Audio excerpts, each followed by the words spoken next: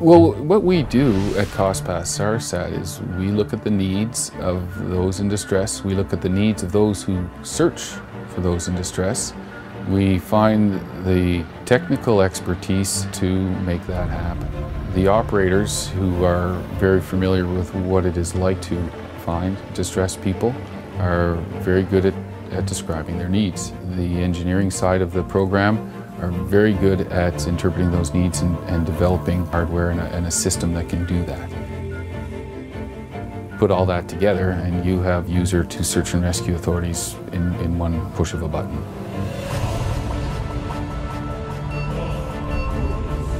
Cospas-Sarsat a été initié durant la guerre froide en 1979 et a fait l'objet ensuite d'accords intergouvernementaux, en particulier celui de 1988.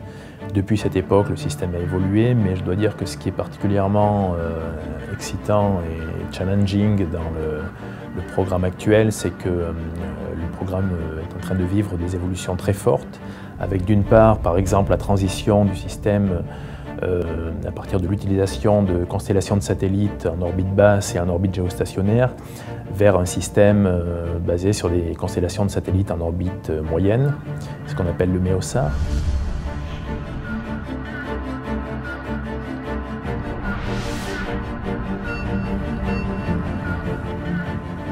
The Cospas-Sarsat beacon is a radio-based transmitter. Technically, the way that it works is the user, which is actually going to be the victim that is in dire need of being saved, hits the button. There is an antenna that is hooked to the beacon itself. The antenna is the mechanism to allow transmittance of the signal. The signal itself gets beamed into space, where we have hardware instruments orbiting around space waiting to actually pick up that signal.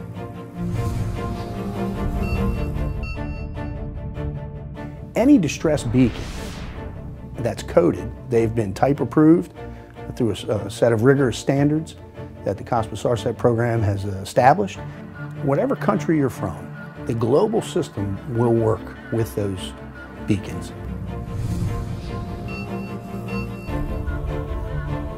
Each of the beacons is designed for the environment it's designed to work in. So EPIRBs are designed for use at sea, ELTs are designed for use on aircraft, and PLBs are for personal use by people in a range of different environments.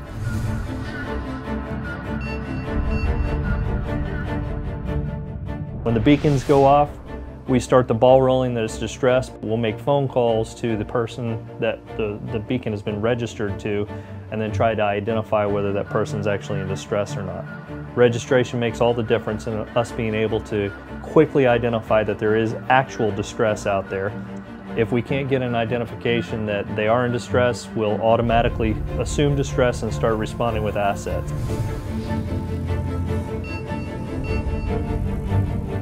All of this information will help reduce the risk to the search and rescue services because they put their lives on the line every time they go out to try and help save people. Secondly, it should reduce their costs because they don't have to perhaps search as much. We're trying to take the search out of search and rescue. So the benefits overall are quite useful for the whole of the community.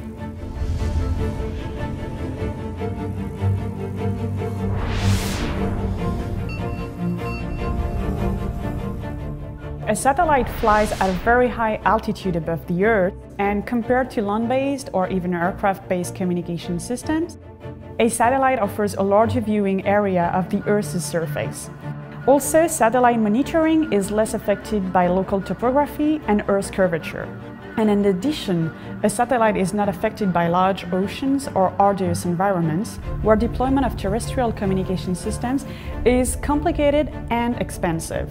Finally, a satellite is the most efficient solution for an international system with global coverage for users in distress who may be located in a range of environments from oceans to mountainous regions or desert areas.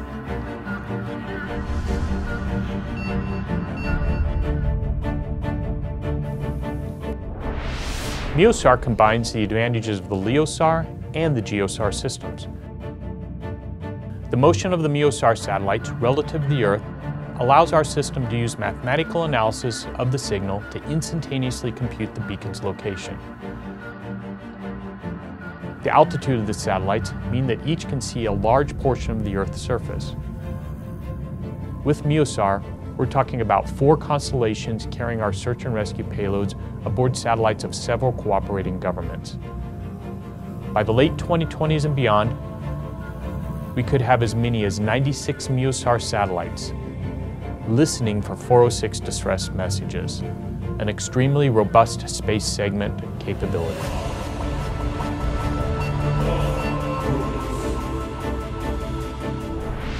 The main purpose for Cospas-Sarsat is to save human lives, which perfectly matches the core objective of BDS, benefiting the mankind.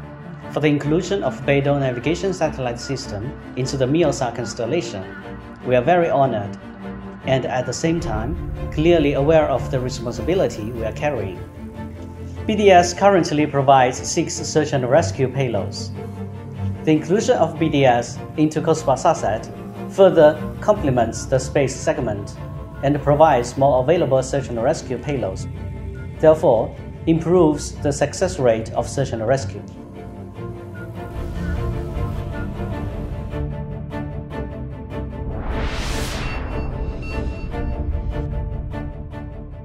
So with a typical MEO-LED installation, you would have anywhere between 4 and 6 antennas.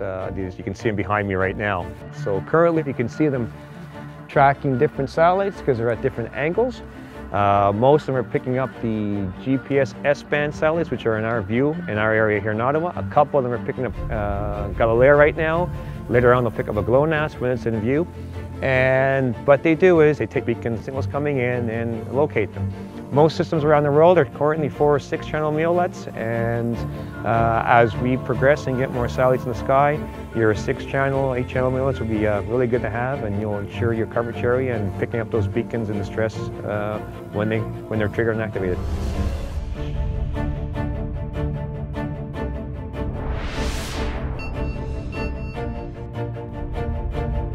A mission control center is where the data from the local user terminals is geographically sorted, and it provides the distribution of the SARSAT alerts to the rescue coordination centers.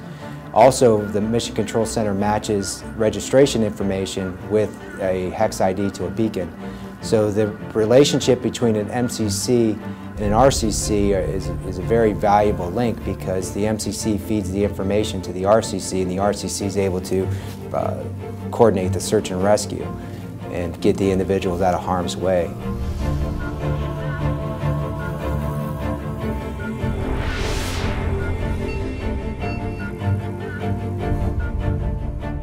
The search and rescue staff on duty will assess where it is, what it might likely be, and what's the best response, and they will then coordinate whatever is the best response for the time. That may be a helicopter if it's close by, it may be a ship if it's well out to sea. They'll work that out for each individual circumstance.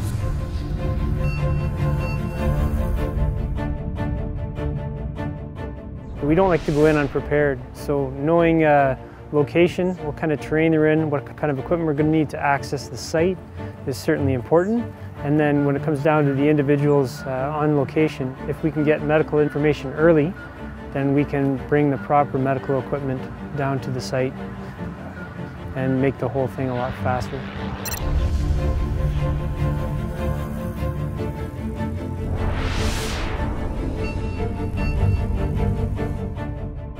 it's not just us in the command center, it's the controller who sent us a SARSAT message, it's the helicopter or the boat crew. The amount of coordination that goes into these rescues is amazing, and when everything aligns, first off, aligns by the end user, the person who purchases the beacon, who registers the beacon, who maintains the beacon, looking out for their own welfare.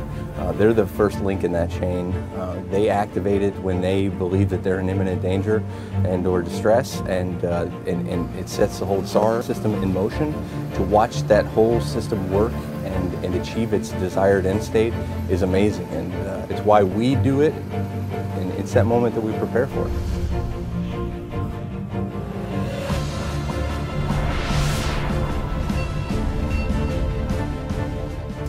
Как и любая техническая система, она опирается на инновации. Развитие системы, развитие в наш бурный, как говорится, век, развитие инноваций и техническое совершенствование системы. Без этого невозможно представить будущее любой спутниковой системы, любой вообще техногенной, технологической системы.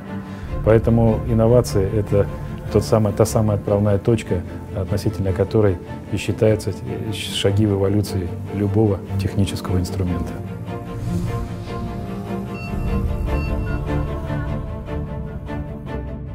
Cospas-Sarsat, along with other aspects of the international community, are looking at two main innovations going forward. One is the MEOSAR system, and within that second-generation beacons. But then in addition to second-generation beacons, there's triggered in-flight ELT-DT, specifically to try and address the issue of aircraft that crash in remote locations and can be difficult to find under those circumstances.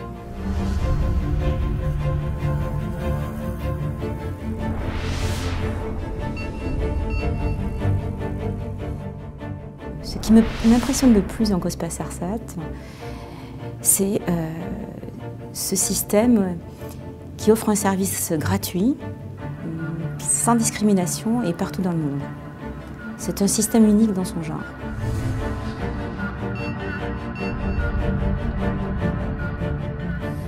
Cospas-Sarsat is a remarkable achievement of humankind.